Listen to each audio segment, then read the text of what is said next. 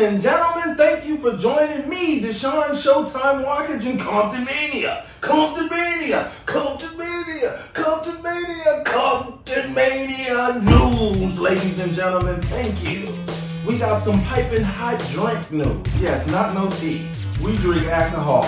Ladies and gentlemen, listen, we got it. But before I get into the breaking news, ladies and gentlemen, first of all, I have to tell you, during this pandemic time, it is important that we stay safe. Wear your mask and all those other things. And to all the Compton maniacs out there, we want to put on the show. I've had messages and say, hey, where can we buy tickets?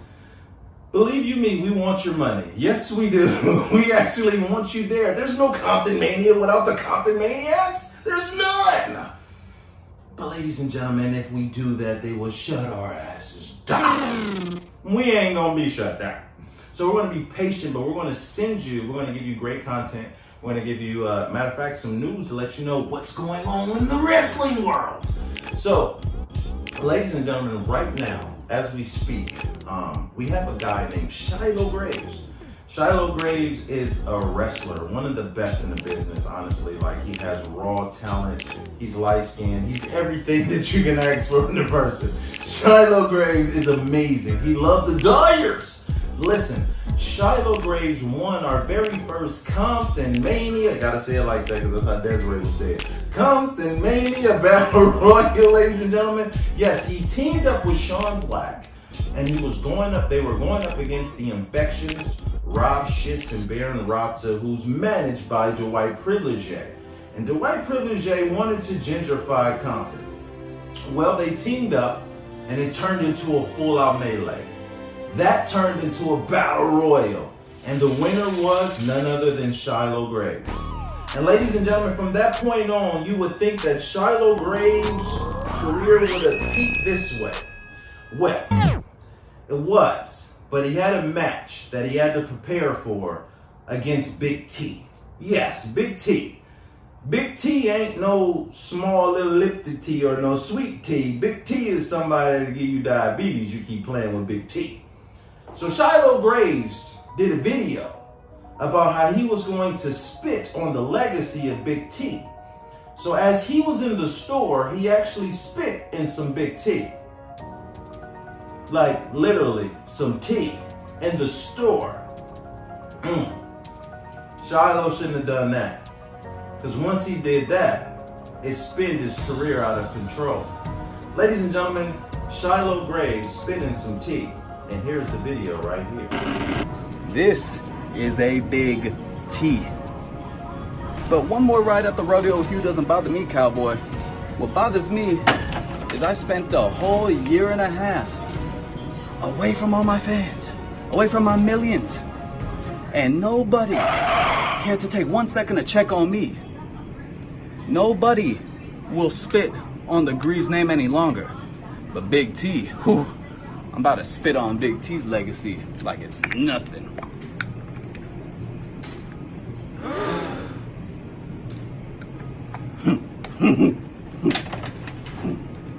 Ooh!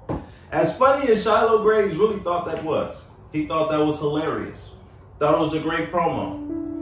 Well, Shiloh Graves had to move after that. It went viral.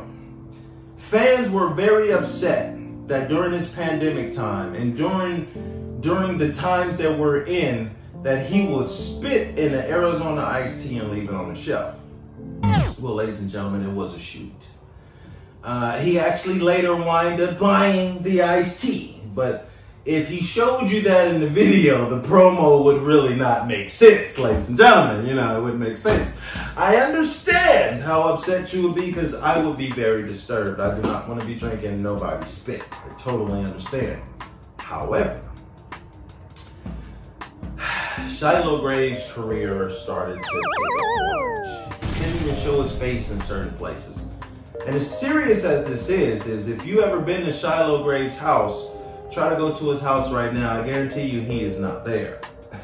He has relocated. He has moved, ladies and gentlemen, because he was getting threats, death threats. People were coming for him because of the times we're in, and it was just a jack-off move, to be honest. Maybe it was poor taste. But ladies and gentlemen, it was a shoot. He actually bought the tea, okay? That's the good part. Now, and this started to spiral because now his career started to go down. So now, naturally, Shiloh wanted somebody to blame. Shiloh figured that somebody had snitched on him and put out the video and not in its right entirety and made him look bad. So he started making house calls. That's right, pulling up on people right where you stay. He said, you know what? I'm going to pull up at your mama's house. Ladies and gentlemen, the mama house he pulled up to was none other than the amped up creator himself, the urban juggernaut, Sean Black. He pulled up at his mama house to get it popping. Ladies and gentlemen, I cannot make this up. Roll it. Sean, you should probably just confess to your sins because you are a suspect. You are the main suspect now, and I would hate to see people you love get hurt. Like, how would you feel if I showed up outside your mother's Inglewood home? Guess what? We're not gonna wait long to find that out. I'm outside your mother's Inglewood home, Sean Black. Ladies and gentlemen, can you believe that he pulled up to his mama house? Now, let me explain something to you. If somebody pulled up at your house, that means y'all can have a conversation. You can probably work things out. It might get into a fight. But if somebody pulled up to your mama house, he wants that issue, period. There's no way you can deny a man if he pull up to your mama's house. Bad part about it is, Sean answered the door.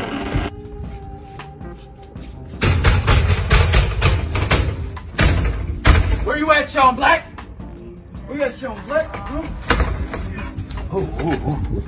Negro, have you lost your damn mind?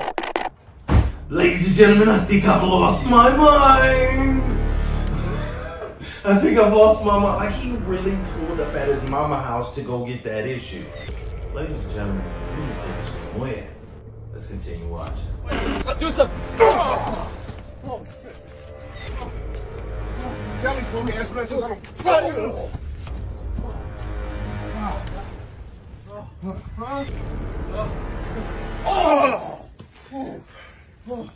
Oh, crap.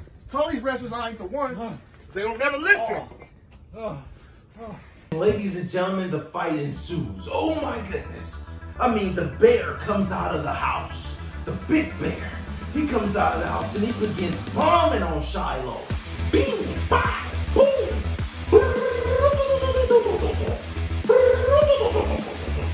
And that's just one arm. I mean, he's tossing Shiloh brains like a rag doll. Over there you go. Over here you go. Over there. Sean Black is a problem. The urban juggernaut. Run, run, run.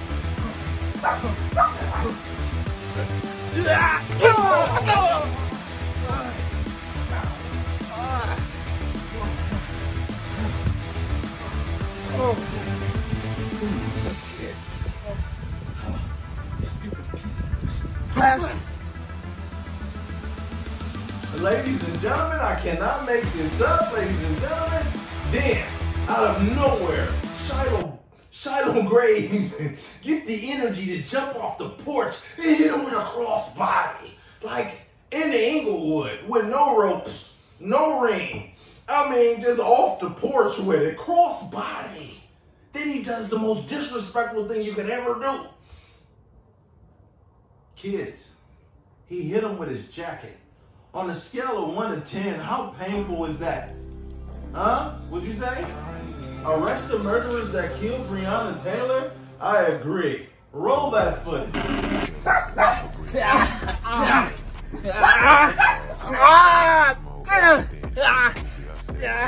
You son of a bitch.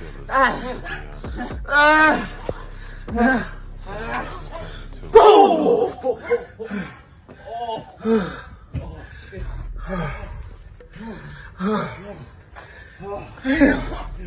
Told you I ain't got nothing to do with this. You don't fucking listen. Ladies and gentlemen, Shiloh Graves is on a mission. Not just a regular, like, situation. He's on a mission. He grabs the water hose and chokes him around his neck. Now, I'm surprised he didn't turn the water on and give him something to drink because it's about 112 degrees out there. You can hear both of them breathing, like out of no control. Like, I mean, it's crazy out here in this pandemic with no mask on, ladies and gentlemen. What the hell is going on? Comptonmania. Come from my house, mess up my day? Hell no. Oh!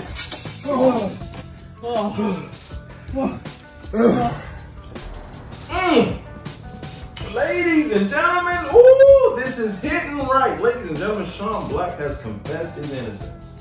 He has said over and over and over and over again, he ain't had nothing to do with it, okay?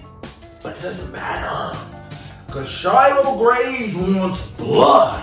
He wants revenge. He has lost money. He has lost his house. He has lost sleep. He don't give a damn. He believes that Sean Black is a suspect. And ladies and gentlemen, Sean Black has had enough. He done already told him, I didn't have nothing to do with it. So what you do? Rake it up. Rake it down. He, wow, hit him with a rake. Good night, good night, good night, good night. Sleep tight. This is brought to you by... Listen, ladies and gentlemen, it's time to go night-night, Shiloh Graves. Ladies and gentlemen, roll this footage.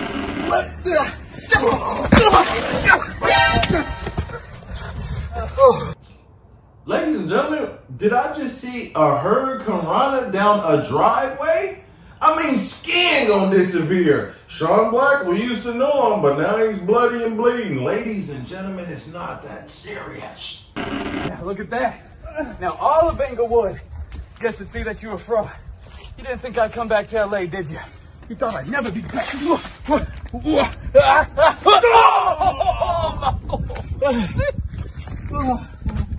I told you, man, I have nothing to do with it. You like a brother to me. But Sean Black gets up as resilient as he is, and he picks him up, and he roasts Jack Frost nuts, roasting on a rail.